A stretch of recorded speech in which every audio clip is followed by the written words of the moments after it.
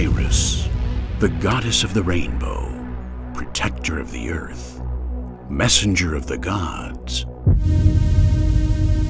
was given a mission by Olympus. Iris, on the earth, in the air, in the seas, you must keep an eye on the behavior of men. The gods warned her. You must only watch. You will respect their free will, and you will never show yourself to men's eyes. For centuries, she found harmony among the sea, the earth, and its inhabitants. They prospered in balance. Proud of the beauty of the sea and of men's behavior, she admired their progress. She watched their knowledge grow, little by little, and also their ambitions. In just a few decades, barely 2 colors were left. They whitened the corals. Because of men's behavior, the Gorgonians withered. The landscapes were poor.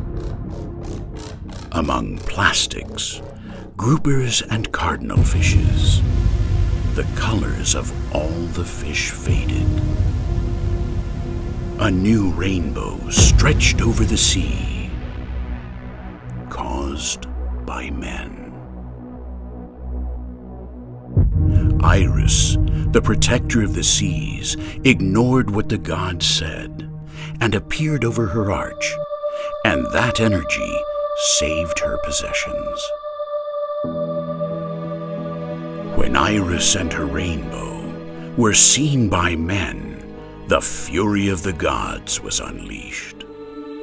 Today, Iris, punished, stripped of her rainbow, lives imprisoned in the abyss, in the dungeon of the gods.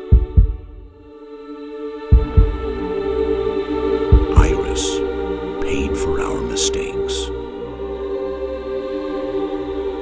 The sea no longer receives the aid of the gods. Solutions will not come from Olympus. There is only one hope, and it comes from men, not from the gods. The spirit of Iris beats in the deepest part of some men and women. Among us, possessed by Iris's spirit, they are working hard without the gods' reward. To all those who have fought so that the sea won't lose its colors, ambassadors of the spirit of Iris, volunteers, children and adults, NGOs, activists, scientists, public servants, and managers.